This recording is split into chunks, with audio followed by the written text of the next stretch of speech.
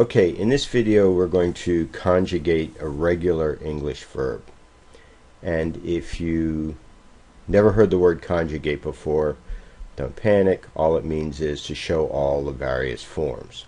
And so that's what we're going to do. And in English this is pretty easy because we're going to fit all the various forms of the regular English verb on this one screen. If this was Russian or French, it would take several hours of videos to go through all the different forms. But as we've said before, English relies much more on word order to show us the meaning than it does on changes in the way we spell a given word. So let's show that. We'll start with a nice easy word, cough. And this is the base form, and this is the form that'll show up in the dictionary. Okay, this is where you'll find the meaning in the dictionary.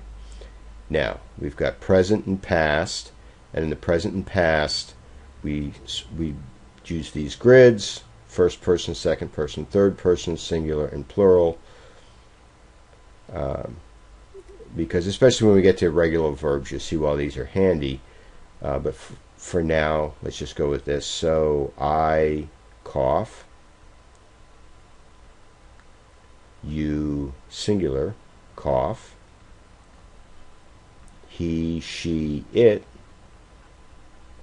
coughs. We just added an S there. We cough.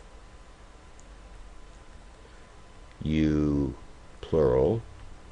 Whoop. Cough.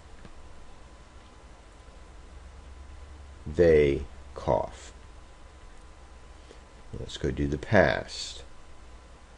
I coughed. You coughed. He, she, it coughed. We coughed. You, plural, coughed. They coughed. Then we have the ing form, and this has a lot of uses, like he, she, it is coughing. Okay.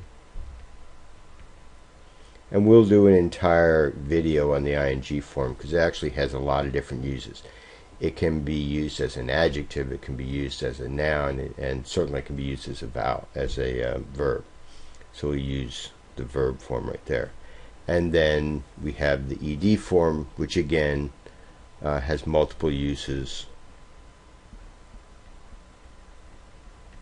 And we'll do a whole video on that. Coughed. Okay, and we call it the ed form because it ends in ed in the regular conjugation, and we call this the ing because it almost always ends in the ing, this form. So a couple things to note.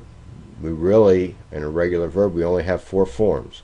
We have the base form, which we use for the present in the first and second person singular and the first, second, and third person plural.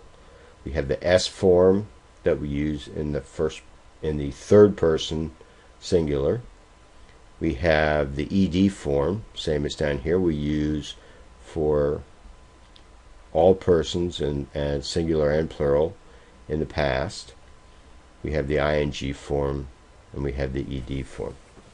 So we really only have 4 forms. So again, how do you know if a word is regular? You look it up in the dictionary.